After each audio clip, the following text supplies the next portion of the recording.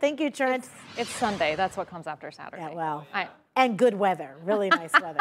Well, Cleveland just announced most of its 22 recreation centers will be open by the beginning of July. Yes, but there is going to be one big thing missing when the doors do reopen. Let's get out to Meg Shaw for more on this. Meg, families in Cleveland will have to find another place to cool off during the hot summer days.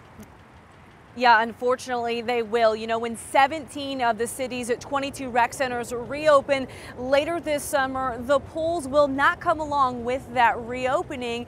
And the city says this is all in an effort to protect some high-risk populations that are in our community. Now, they laid out this entire plan in what's called Restart Cleveland Recovery Plan. It says the city is setting guidelines at its rec centers based on a plan from Johns Hopkins University. So on Monday, July 6th, when the majority of the recs reopen, no outdoor pools, splash pads, or spray basins will be accessible to the public. However, indoor pools will be opened with reduced capacity and time limits. In addition, the city says the plan says that face coverings will be required for everyone. Guests will have to have their temperature taken and wash their hands when they get to a rec center. And in many areas like the workout room or computer lab, people will be given time limits of 30 minutes.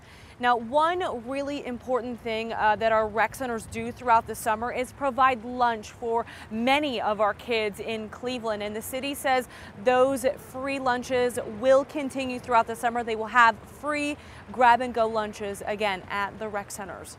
Live in Cleveland, Meg Shaw, News 5.